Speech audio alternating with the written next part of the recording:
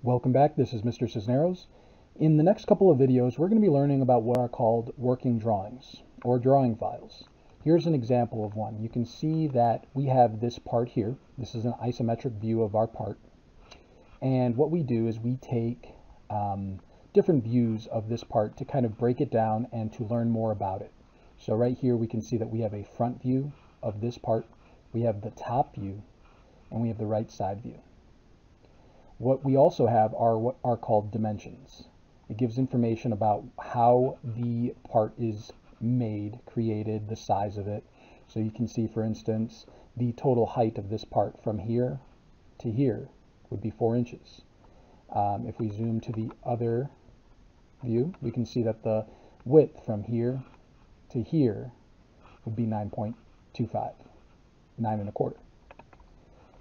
If we look lower, we can see that there's this information here. This is actually called a title block, and that's what this video is going to show you how to access. We're going to have our own custom title block. It's going to have our class name, our school, little picture here, and there's going to be room for us to provide a little bit more information about who the designer is, what the project is called, what the file name is called, and then the scale of how it's put into the drawing file. So to get started, we do have to grab this custom title block. That's what I'm going to show you how to do right now. So what we're going to do is we're going to go to Schoology. And in our Schoology course, at the very top, there's going to be this document here called IED Master Title Block. This is going to be a blank version of this title block right here. And I call it Master Title Block because it's going to be something that you leave blank at all times. If you ever use this master title block for a project, say like that wooden tray that I was just showing you, you would do a file save as, and you could change the name so that it is called, say, wooden tray. You would never want to save over this. You'd always want to leave it blank, and I'll get more into that in the next couple of videos. So to get started, all we have to do is download this. So if you're on your computer, this might be a little bit easier. If you're on your iPad, you might need to press a couple of different buttons. So in order to download this, you would click on it and then click on it again. If you're using Chrome, it should come up right down at the bottom. If you are using your iPad, there might be an option for you to save to files, or it might even give you the option to take it into a certain app or send it to a certain app.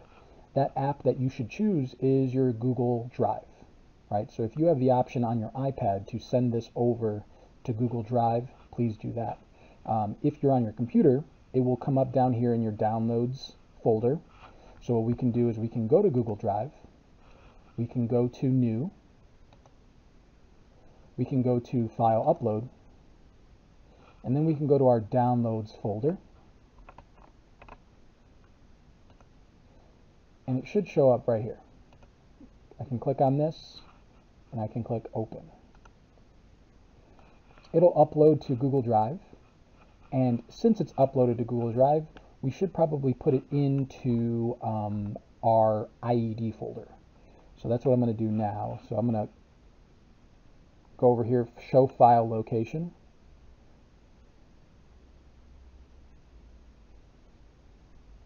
There it is, and I'm going to right click, move to, and I'm going to look for my IED 2020-2021 folder, which is right here, and I'll click move. So now that that's in our IED folder, we should be able to access that on AWS. So in our AWS, what we're going to do here is we're going to open up that title block. And right here we can go to Open, through Inventor, and we can go and look for that. We're going to have to actually go back away from our speaker box. So we're going to hit the last folder, or maybe even one level up. And then there it is. There's the IED master title block. All right, and you can actually even see the picture there. We're going to go ahead and go Open. And there it is. We have our own custom title block here. And we'll end the video by saving this, but we have to remember to do a save as. Because we're going to be putting our speaker box in here, our different parts from our speaker box, it won't be a good idea to just write over this master title block with our speaker parts on here. So what we'll do is we'll do a file, save as, and we'll go into our speaker box folder, and we'll call this speaker box. Maybe even initials underscore speaker box. And then I'll click save. And that's it for this video. We'll see you in the next one where we start adding to our title block.